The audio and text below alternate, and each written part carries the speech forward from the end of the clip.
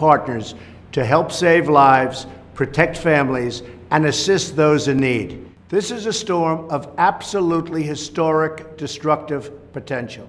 I ask everyone in the storm's path to be vigilant and to heed all recommendations from government officials and law enforcement. Nothing is more important than the safety and security of our people. We are doing everything we can to help with disaster preparations, and when the time comes, we will restore, recover, and rebuild together as Americans.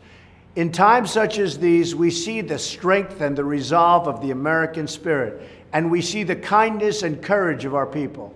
With gratitude for our first responders and prayers for those in the storm's path, America stands united, and I mean totally united. From Texas to Louisiana, from Florida to Puerto Rico, and always the U.S. Virgin Islands and everywhere in between that has been affected by these terrible storms, we will endure and come back stronger than ever before. Earlier this week, I visited the hardworking citizens of North Dakota to promote our vision for tax cuts and tax reform that will create opportunity and prosperity for millions and millions of Americans. As president, I am committed to pursuing an economic policy that lifts up all of our citizens, provides hope for all of our communities, and generates wealth for everyday hardworking people. And it's about time. Since January, we've already created 1.2 million jobs. Unemployment is near a 16-year low. Wages are rising. But for our economy to truly take off, like it should, we must cut taxes and reform our badly broken tax system. Our current burdensome tax code is a massive lead weight against the American economy. It costs us millions of jobs, trillions of dollars, and billions of hours wasted on paperwork and compliance. My administration is working closely with Congress to develop a plan that will deliver more jobs, higher pay, and lower taxes for businesses of all sizes, and most importantly, for middle-class families all across America. First, we're going to make filing taxes as simple as possible. If you're like most Americans, under our plan, you will file your taxes on a single page. What a difference that'll make. And you won't need to keep endless receipts and paperwork. We are freeing you from the horrible tax maze.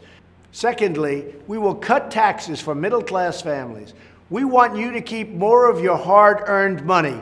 This way, you can spend it, you can save it, you can do whatever you want.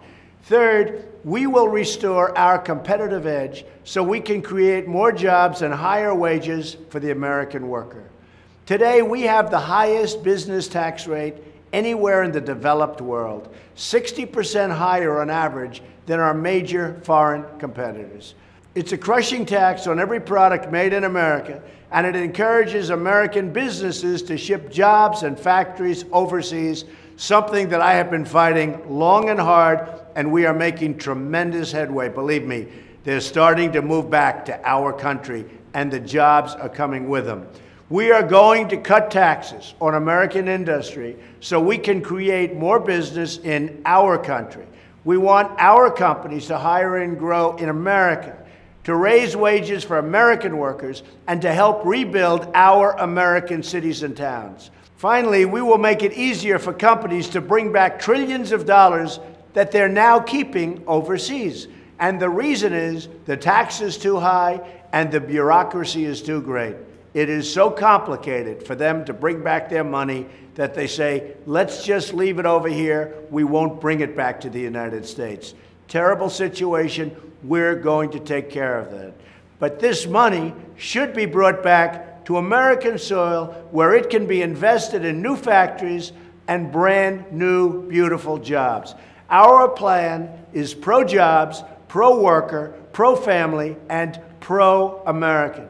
This is our chance to give American workers a level playing field, to end the rigged system that lets special interests win at the expense of the middle class, and to reestablish our economic dominance for generations to come.